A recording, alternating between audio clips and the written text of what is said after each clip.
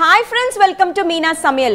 This episode is sponsored by Vidyam. Thank you Vidyam for supporting Meena's Samayal. இன்னைக்கு நாம பார்க்க போறது ஒரு snack category Vada Pav. Vada Pav வந்து ஒரு ஃபேமஸான பாம்பே ஸ்ட்ரீட் ஃபுட்டுங்க. பாம்பே பர்கர் அப்படினு இதுக்கு இன்னொரு பேரும் உண்டு. பிரேக்ஃபாஸ்ட்க்கு நினைச்சா பிரேக்ஃபாஸ்ட், லஞ்சுக்கு நினைச்சா லஞ்ச், டின்னருக்கு நினைச்சா டின்னர் அப்படினு எந்த டைம் ஜோனுக்குமே சூட் ஆகுற ஒரு ஃபில்லிங்கான ரெசிபி தான் இந்த Vada Pav. So இந்த Bombay famous street food Vada Pav எப்படி செய்யறது அப்படிங்கறத பாப்போம். Vada Pav செய்ய தேவையான பொருட்கள்: பாவ் தேவையான அளவு, பச்சை மிளகாய் 6, வடா செய்ய தேவையான பொருட்கள்: வேக வைத்து மசித்த உருளைக்கிழங்கு 3, பச்சை மிளகாய், இஞ்சி, பூண்டு விழுது 1 டேபிள்ஸ்பூன், பொடியாக நறுக்கிய பூண்டு 1 டீஸ்பூன், மஞ்சள் தூள் 1/4 டீஸ்பூன், பெருங்காயம் 1/4 டீஸ்பூன், எலுமிச்சை சாறு 1 டேபிள்ஸ்பூன், பொடியாக நறுக்கிய கொத்தமல்லி தேவையான அளவு, எண்ணெய் பொரிப்பதற்கு, உப்பு தேவையான அளவு. பேட்டர் செய்ய தேவையான பொருட்கள்: கடலை மாவு 1 கப், சிகப்பு மிளகாய் தூள் 1/2 டீஸ்பூன், மஞ்சள் தூள் 1/4 டீஸ்பூன், ஆப்ப சோடா 1 சிட்டிகை, உப்பு தேவையான அளவு. ட்ரை கார்லிக் சட்னி செய்ய தேவையான பொருட்கள்: கொப்பரை 1/2 கப், சிகப்பு மிளகாய் 5, பூண்டு 8 பல், வறுத்த வேர்க்கடலை 1/2 கப், எண்ணெய் 1 டேபிள்ஸ்பூன், உப்பு தேவையான அளவு. முதல்ல ஒரு பேனை ஹீட் பண்ணிக்கலாம். இந்த வடா பாவ் அப்படிங்கிறது வந்து 3 டிஃப்ரெண்ட் ஸ்டெப்ஸுங்க. ஒன்று வந்து சுக்கி லசோன் சட்னி அப்படின்ட்டு அர்த்தம். சுக்கி அப்படின்னா ட்ரை, லசோன் அப்படின்னா பூண்டு, அதாவது பூண்டு ட்ரை சட்னி அப்படின்ட்டு அர்த்தம். இந்த வடா பாவுக்கே அதுதான் ஹைலைட் அப்படின்னா பார்த்துக்கோங்க. பூண்டு ஃப்ளேவர் ரொம்ப ரொம்ப பிடிச்சி ரசித்து சாப்பிட்றவங்களுக்கு வந்து இது வந்து ஒரு சூப்பர் டிஷ்ஷுங்க. இது வந்து ஜெயின் வடா பாவ் அப்படின்ட்டும் இருக்குது, ஆனால் பூண்டு போட்டால் தான் டேஸ்டியாக இருக்கும். ஸோ இப்போ பேன் சூடு ஆகிடுச்சு. முதல்ல கொஞ்சமாக எண்ணெய் விட்டுக்கலாம். இந்த பூண்டு வந்து வறுக்கிறதுக்கு வேண்டிய எண்ணெய் அது போதும். நிறைய குவான்டிட்டி பண்ணும்போது செப்பரேட்டாக வந்து நீங்கள் வறுத்து எடுத்துக்கலாம். நான் வந்து கொஞ்சம் குவான்டிட்டி பண்ணுறேன் அப்படிங்கிறதுனால ஒன்றுக்கு அடுத்தது ஒன்று ஒரே பேனில் 1 ஷாட்லேயே நான் வந்து செய்ய போகிறேன். இது பாதி வறுபட்டதுக்கு அப்புறமா நம்ம அதர் இன்க்ரீடியன்ஸை சேர்த்துக்கலாம். இந்த சட்னி எந்த அளவுக்கு டேஸ்டியாக இருக்கும்னா, நம்ம ஊத்தாப்பம் தோசைக்கு தொட்டு சாப்பிட்டா கூட ரொம்ப ரொம்ப நல்லா இருக்கும். நீங்கள் வந்து ப்ரிசர்வாக ஒரு பாட்டிலில் ஸ்டோர் பண்ணி வச்சுக்கணும் அப்படின்னு நீங்கள் நினச்சிங்கன்னா இது வந்து இன்னும் 2 நிமிஷம் அதிகமாக வறுத்துக்கிட்டிங்கனாலே போதும்.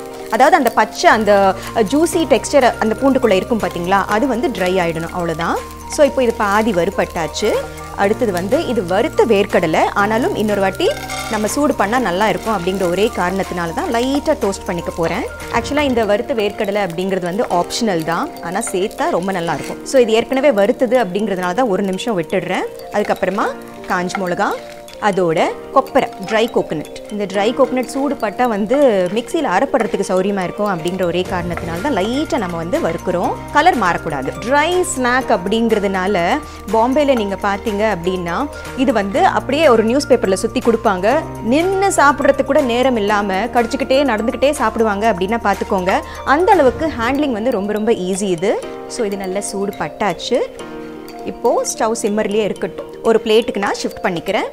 இது நல்லா ஆறின பிறகு நம்ம அரைச்சிக்கலாம். இப்போது இதே பேனில் கொஞ்சமாக எண்ணெயை விட்டுக்கலாம்.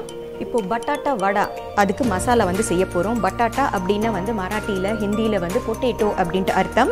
ஸோ எண்ணெய் சூடானதுக்கு அப்புறமா பெருங்காயம், விருப்பப்பட்டீங்கன்னா நீங்கள் வந்து கடுகை தாளிச்சிக்கலாம், but it's not a must. பெருங்காயம் நல்லா புரிஞ்சாச்சு. அடுத்தது வந்து பொடியாக நறுக்கிய பூண்டு வந்து ஒரு 2 நிமிஷம் வதங்கினதுக்கு அப்புறமா, அதாவது அகெயின் இங்கே ஒரு ஆப்ஷன் இருக்குது. உங்களுக்கு பூண்டோட பச்சை வாசனை பிடிக்கும் அப்படின்னீங்கன்னா அடுத்த இன்க்ரீடியன்ட் உடனே கூட போயிடலாம். ஸோ அடுத்தது வந்து இஞ்சி, பூண்டு அண்ட் பச்சை மிளகாய் 3மே அரைச்சிருக்கேன், அது வந்து சேர்த்துக்கிறேன். கொஞ்சம் நான் சிகப்பு மிளகாய் தூளும் சேர்க்க போகிறேன். அதனால் விருப்பப்பட்டீங்கன்னா பச்சை மிளகாவை குறைச்சிக்கிட்டு நீங்கள் சில்லி பவுடர் கூட சேர்த்துக்கலாம். இந்த ஹோல் டிஷ்ஷே வந்து நல்ல ஸ்பைஸியாக இருக்கும். அடுத்தது வந்து மஞ்சள் தூள். அடுத்து வந்து உருளைக்கிழங்கை வேக வச்சு தோல் நீக்கி ஒன்றும் பாதியமாக மசிச்சுக்கணும். ஃபுல்லாக மசியக்கூடாது. அதாவது சில பேர் வந்து துருவுவாங்க. இந்த டிஷ்ஷுக்கு வந்து துருவுறது வந்து சூட்டபிளாக இருக்காது. ஓரளவுக்கு சின்ன சின்ன லம்ஸ் இருந்தால் தான் நல்லாயிருக்கும். அதாவது நம்ம உருளைக்கிழங்கு போண்டா இருக்கு இல்லைங்க, அதே தான், வேறு ஒன்றுமே இல்லை. ஸோ இதுக்கு தேவையான உப்பு சேர்த்துக்கலாம். நான் வெறும் உருளைக்கிழங்கு சேர்த்து அதுக்கப்புறமா அந்த பச்சை மிளகா அந்த விழுதெல்லாம் சேர்த்ததுக்கு அப்புறமா உருளைக்கிழங்கு சேர்த்து செய்கிறேன் இல்லைங்களா. நீங்கள் விருப்பப்பட்டீங்கன்னா பொடியை நறுக்கிய வெங்காயத்தை வந்து நல்லா சாட்டே பண்ணிக்கிட்டு அதுக்கப்புறமா கூட பொட்டேட்டோவை சேர்த்துக்கலாம். அண்ட் இதில் வந்து ஸ்பைசஸ் வந்து ஜஸ்ட்டு நான் அந்த சில்லி பேஸ்ட் மட்டும்தான் போட்டிருக்கேன். விருப்பப்பட்டீங்கன்னா தனியா பவுடர், ஜீரா பவுடர், அது வந்து உங்களுடைய சாய்ஸ் தான். ஸோ எல்லாம் பக்கமும் நல்லா சூடு பட்டாச்சு. ஒரு பொட்டேட்டோ மேஷரால் நம்ம லைட்டாக மசிச்சுக்கலாம். லைட்டாக, ரொம்ப வேண்டாம். இப்போது நான் ஸ்டவ் அணைச்சிடுறேன். அடுத்து பொடியாக நறுக்கிய கொத்தமல்லியை சேர்த்துக்கலாம். இப்போது எலுமிச்சை சாறை பிழிஞ்சிக்கலாம். ஸ்டவ் அணைச்சதுக்கு அப்புறமா பிழிஞ்சிக்கலாம். எலுமிச்சை சாறும் பொடியாக நறுக்கிய கொத்தமல்லியும் சேர்த்ததுக்கு அப்புறமா நல்லா ஸ்டியர் பண்ணிவிட்டு ஒரு பவுலுக்கு நம்ம ஷிஃப்ட் பண்ணிடலாம். நம்ம பொட்டேட்டோ மசாலா செஞ்சு முடிச்சிட்டோமா, அது பாட்டில் ஆறிக்கிட்டு இருக்கட்டும். அடுத்தது வந்து அதுக்கு மேல் மாவு வந்து நம்ம தயாரிக்க போகிறோம். முதல்ல ஒரு பெரிய மிக்சிங் பவுலில் கடலை மாவை சேர்த்துக்கலாம். இது வடா பாவுக்கு செய்கிற போண்டாவாக இருக்கிறதுனால தான் நான் வெறும் கடலை மாவு சேர்த்துருக்கேன். நம்ம வெறும்னே சாப்பிட்ற போண்டாவாக செய்யணும் அப்படின்னு நினச்சிங்கன்னா ஒரு டேபிள் ஸ்பூன் அளவு பச்சரிசி மாவு கூட சேர்த்துக்கலாம். அடுத்தது வந்து ரெட் சில்லி பவுடர். ரொம்ப காரம் போட வேண்டாம், போடணும் அப்படிங்கிற ஒரே ஃபார்மாலிட்டிக்காக தான் போடுறேன். ஏன்னா பொட்டேட்டோ மசாலா வந்து நல்ல காரமாக இருக்குது. அடுத்தது மஞ்சள் தூள், ஒரு சிட்டிகை ஆப்ப சோடா, இந்த மாவுக்கு தேவையான அளவு உப்பு. ஸோ இந்த ட்ரை இன்க்ரீடியன்ஸ் எல்லாம் முதல்ல மிக்ஸ் பண்ணிக்கலாம். மிக்ஸ் பண்ணதுக்கு அப்புறமா கொஞ்சம் கொஞ்சமாக தண்ணி விட்டு பஜ்ஜி மாவு பதத்துக்கு மிக்ஸ் பண்ணிக்கணும். ரொம்ப தண்ணி விடக்கூடாது. ஓரளவுக்கு திக்கான பேட்டர் கன்சிஸ்டன்சியாக தான் நம்ம மெயின்டைன் பண்ணணும். ஸோ பாருங்கள், இதுதான் கரெக்டான கன்சிஸ்டன்சி. ரொம்பவும் இதை விட தண்ணியாக இருக்கக்கூடாது. ஏன்னா கோட்டிங் வந்து ரொம்ப தின்னாக இருந்தால் கூட டேஸ்டியாக இருக்காது. அட் த சேம் டைம் ரொம்ப திக்காக இருந்ததுன்னு வச்சுக்கோங்களேன், பொட்டேட்டோலேருந்து பிரிஞ்சு வந்துடும். So this the right consistency. So மாவு வந்து நம்ம கிளறி முடிச்சாச்சு. இது வந்து சோடா உப்பு சேர்த்த ஒரே காரணத்தினால ஒரு 10 நிமிஷம் அது பாட்டில் ரெஸ்டிங் பண்ணட்டும். இது ரெஸ்டிங் ஆகிறதுக்குள்ளே வந்து லசோன் சுக்கி மசாலா அப்படின்னு சொன்னேன் இல்லையா, அதாவது அந்த சட்னி, அந்த ட்ரை சட்னி, அது வந்து நம்ம அரைச்சிட்டு வந்துடலாம். இப்போ இந்த மசாலா அரைக்கிறதுக்கு வந்து நம்ம செகண்ட் ஜார் எடுத்துக்கலாம். இந்த இன்க்ரீடியன்ஸை இதில் சேர்த்துக்கலாம். இந்த சட்னிக்கு தேவையான அளவு உப்பு சேர்த்துக்கலாம். இப்போ இதை அரைச்சிக்கலாம். முக்கியமான விஷயம், சட்னி அப்படின்னு சொன்னதுனால தண்ணி ஊற்றிடாதீங்க. சுக்கா சட்னி, அதாவது ட்ரை சட்னி வித்தவுட் வாட்டர்.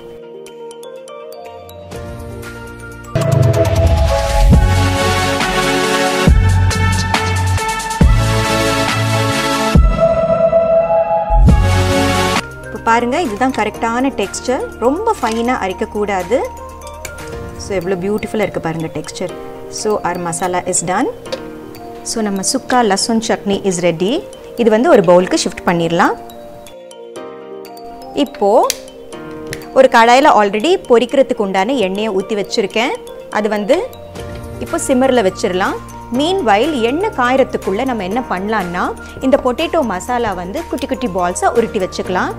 முதல்ல கையில் வந்து கொஞ்சமாக எண்ணெயை க்ரீஸ் பண்ணிக்கலாம், பால்ஸ் வந்து ஒட்டாமல் இருக்கிறதுக்கு. ஸோ இது வந்து நம்ம பொட்டேட்டோ போண்டா, இதுக்கு மேலே ஒரு லேயர் வரும். இது வந்து அந்த பாவுக்கு வந்து பொருத்தமாக இருக்கணும். அந்த சைஸ் வந்து உருட்டிக்கோங்க.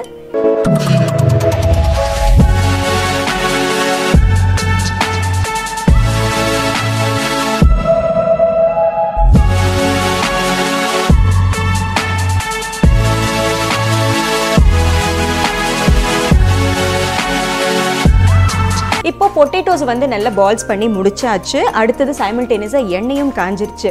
முதல்ல வந்து இந்த போண்டாஸை போடுறதுக்கு முன்னாடி பச்சை மிளகா வந்து ஸ்லிட் பண்ணி அதில் விதையெல்லாம் எடுத்துட்டேனுங்க. இது வந்து கார்னிஷிங்காக. இது வந்து விதை எடுக்கிற காரணம் என்னென்னா, பச்சை மிளகா அப்படின்னா காரம் தானே, விதை எடுத்துட்டு பொரிச்சு எடுத்தோம்னா அந்த காரமே இருக்காது. நான் சொன்னேன் இல்லையா, காரமும் கார்லிக்கும் ஃப்ளேவர் பிடிச்சவங்களுக்கு வந்து இது ஃபேவரட் டிஷ் அப்படின்னு. இந்த வடா பாவ் கடிச்சிக்கிட்டே இந்த சில்லியும் ஒரு கடி கடிச்சோம்னா அவ்வளோ ருசியாக இருக்கும். ஸோ எண்ணெய் காஞ்சிருச்சு. இது வந்து நம்ம பொரிச்சு எடுத்துடலாம்.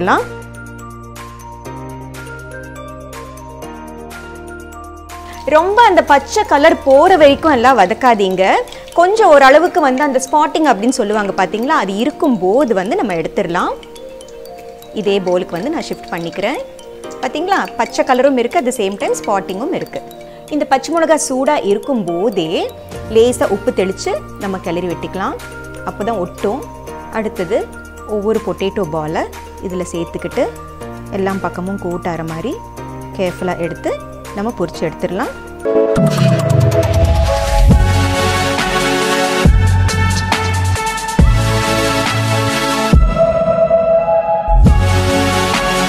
இந்த பாம்பே பீப்புள் வந்து எந்த அளவுக்கு இந்த டிஷ்ஷை வந்து ரசித்து சாப்பிடுவாங்க அப்படின்னா, இந்த பொட்டேட்டோ பால்ஸ் எடுத்து இதில் முக்கி அதில் போடுறோம்ல, போடும்போது அந்த குட்டி குட்டி டெய்ல்ஸ் ஆட்டம் பாருங்கள், இந்த மாதிரி டெய்ல்ஸ் ஆட்டம் வரும் இல்லையா, இந்த டெய்ல்ஸை கூட அந்த லசோன் கி சட்னி இருக்கு இல்லையா, அதில் க்ரஷ் பண்ணி சாப்பிடுவாங்க. அந்த அளவுக்கு ரசனை இருக்குங்க அந்த பீப்புளுக்கு. அந்த க்ரன்ச் அப்படிங்கிறது வந்து அவ்வளோ இம்பார்ட்டன்ஸ் கொடுப்பாங்க.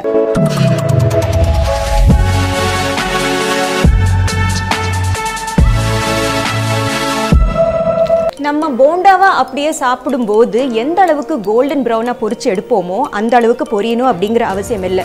உள்ள பொட்டேட்டோ வெந்தது தான். அந்த அவுட்டர் கடலை மாவு அப்படிங்கிறது வந்து சீக்கிரமாக வெந்துடும் இல்லையா, லைட்டாக அந்த கிரஸ்டிங் வந்ததுக்கு அப்புறமாவே ரிமூவ் பண்ணிடலாம். அதுதான் வடாப்பாவுக்கு முக்கியமான டெக்ஸ்டர். இப்போது இதுதான் ரைட்டான டெக்ஸ்டர். ஒரு கிச்சன் டால்க்கு நம்ம ரிமூவ் பண்ணும்போது இன்கேஸ் எக்ஸஸ் ஆயில் ஏதாவது இருந்ததுன்னா இதை அப்சர்வ் பண்ணிக்கும்.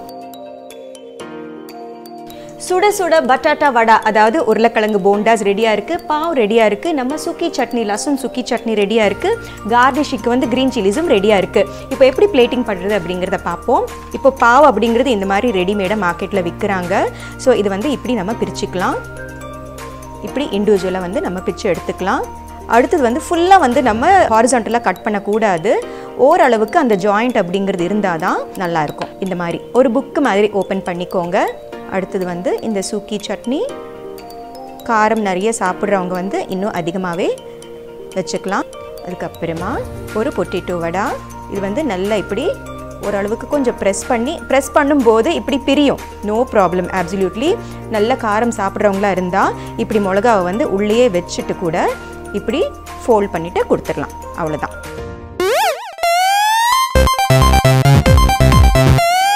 So our Vada Pav is ready.